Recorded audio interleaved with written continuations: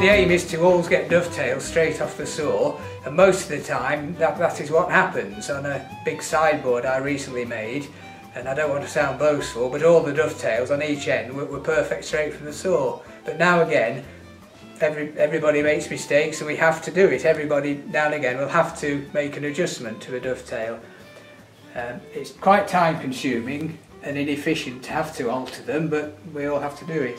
And particularly with timbers like this, which is Afromosia and yew, both which are extremely dense and incompressible timbers. There's no leeway, they're very unforgiving timbers, so we can't risk the joints being too tight. So on this occasion I'm having to give it some attention after we've sawn it.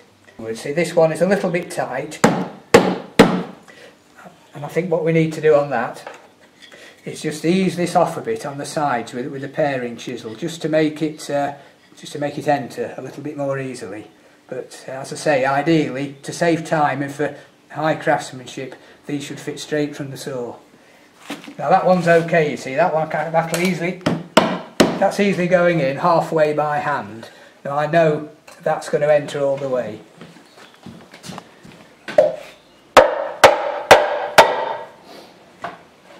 So I think if you'd like to then check each leg in turn, and I'll show you how to gently pare it back, and then you can assess then whether it's too tight or not. And once we're certain that the legs will all go in without being so tight we need excessive cramping force or any risk of splitting the joint, we can then in sequence glue the legs onto the top and check for squareness and so on.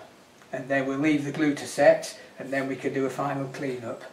One little detail which is worth noting is you can see how I've slightly relieved the wood on the inside. I've given it a slight chamfer which tapers off to nothing on the outer edge, and the reason I've done that is it helps the joint to enter without the risk of sort of spelching or crushing the wood fibres as it enters.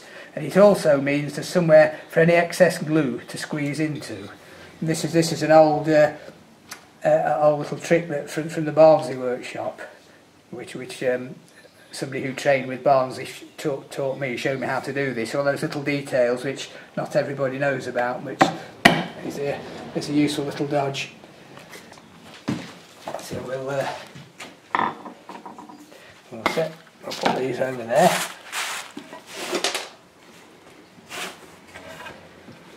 I like the way you protect your work. What is this stuff? It's a really routing map. It's quite good because it's got a non-slip surface.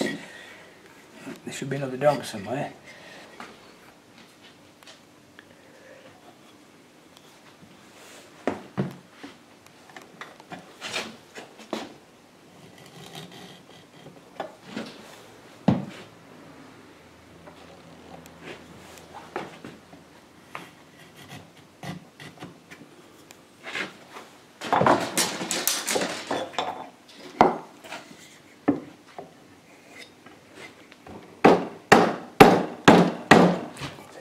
That joint's a little bit too tight, so what we need to do now is put this in the vise and pare it back slightly.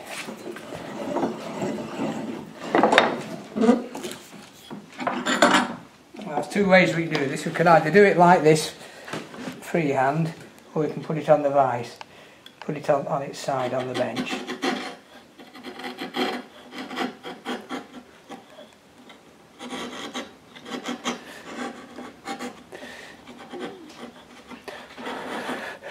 Really, all I'm doing is just taking off the saw marks.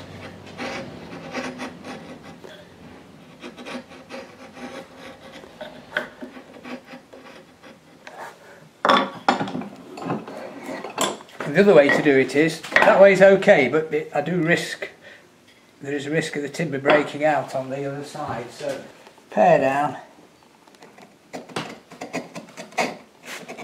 holding this firmly onto this scrap piece of timber, this sacrificial piece of MDF.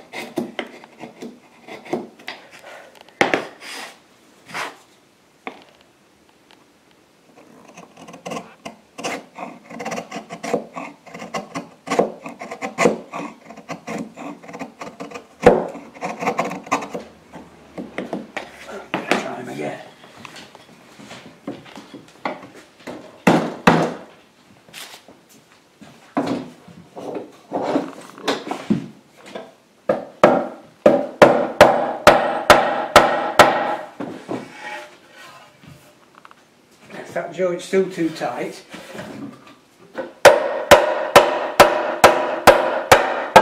I don't really want to touch the tails, I want to take it all off here. If you look carefully, you can sometimes see where it's compressed the fibres, it sort of polishes the fibres. And then we can get an idea where it's too tight.